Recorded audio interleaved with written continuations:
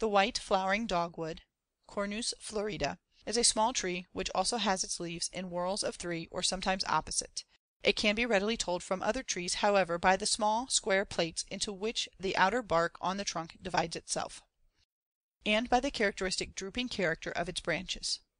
It is one of the most common plants in our eastern deciduous forests. It is extremely beautiful both in the spring and in the fall and is frequently planted for ornament. There are many varieties of dogwood in common use.